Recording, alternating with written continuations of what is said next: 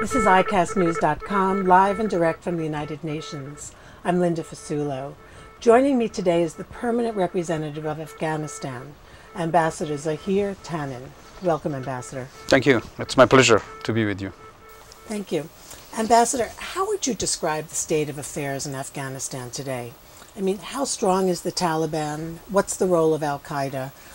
And some critics say that conditions are as bad as 2001. Is that true?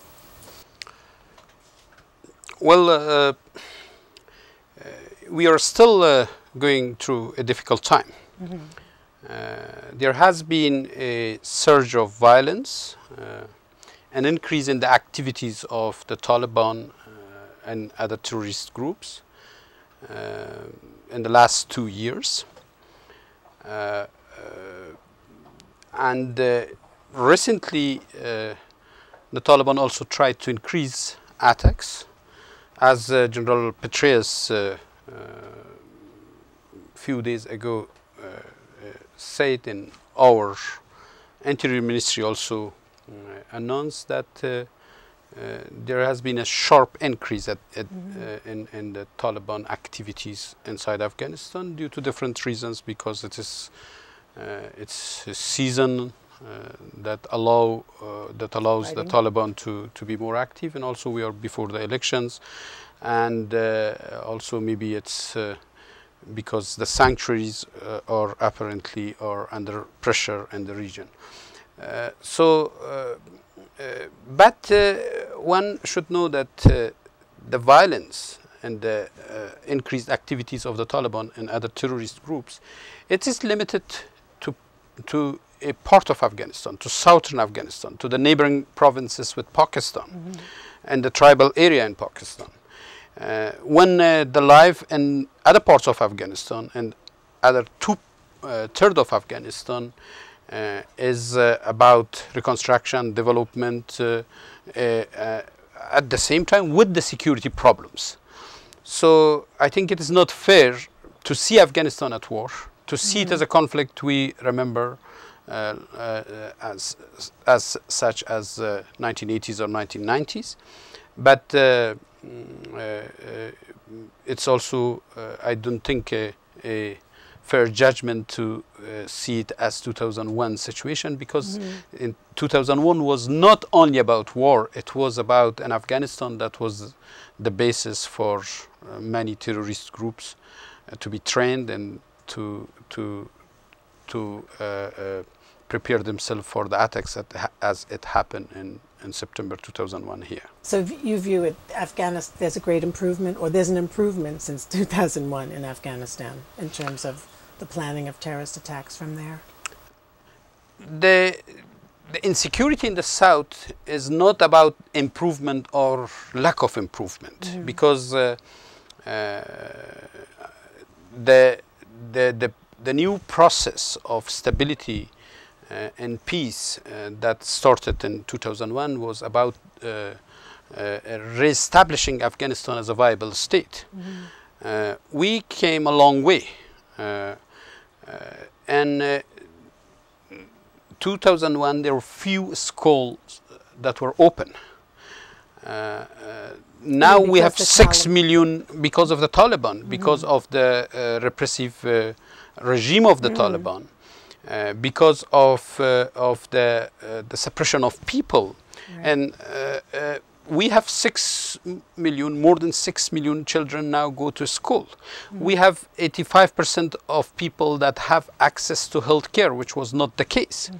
We have more than 4,000 kilometers of the roads that were built in the last 7 years. We have state institutions that work. We have the elections. We are going to have another election. We have a parliament. We have a government that work. It's a different place. It is a different place, but at the same time, it is not secure enough that to ignore the danger of the groups that they try to disturb that. What we have now in Afghanistan is a state, a country that functions, a country that has legitimacy, a country that the main issue is how to change it, how to build. While the terrorist groups, the insurgents, would like to disrupt it. We built thousands of schools, but they try to burn a dozen of these schools we built. So one should see this, the idea or the question of progress in terms of what we have built. But at the same time, we are well aware of the dangers, and we are well aware of the attempts by the Taliban and the groups they don't want peace and stability in Afghanistan to disrupt the process.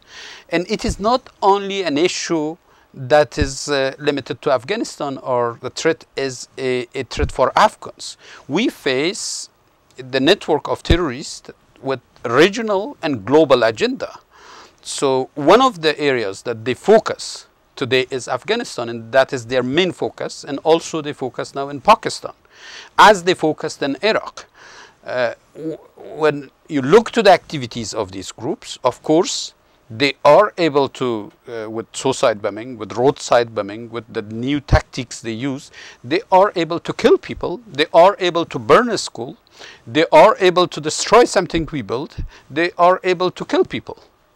So whether it's a war, I'm not sure, but it is really disrupting our efforts. What portion of the country is under Taliban control?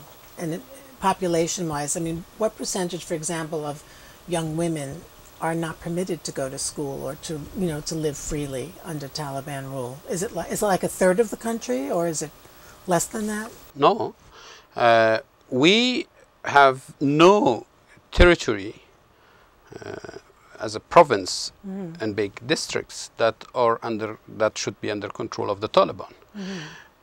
Only 5 districts are seen as areas where the government cannot exercise full control. And this is about more than 300 districts, this country. This is 34 provinces. So it's not like 1980s, the war between the Mujahideen and the Soviet Union. It's also not like 1990s, the war between the anti-Taliban forces and the Taliban forces. It is not about protected or controlled areas.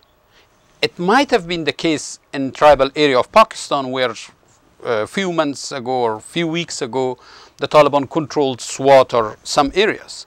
In Afghanistan, they have a presence in some areas. They have the power of disruption in some areas.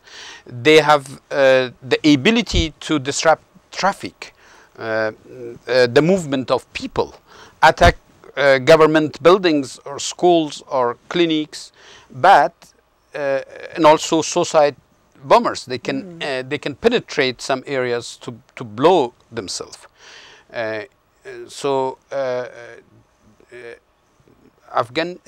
In Afghanistan, I mean, it's not right. Some people think that the Taliban can control some areas. And then the most movement of the Taliban in their action is also a trans-border issue. As we know, the leadership of the Taliban are not based in Afghanistan. They are in areas between Afghanistan and Pakistan. They are in Pakistan. And most of the main fighters, the groups who are in link with the leadership of the Taliban, they come to Afghanistan, or they lead their operations from outside Afghanistan.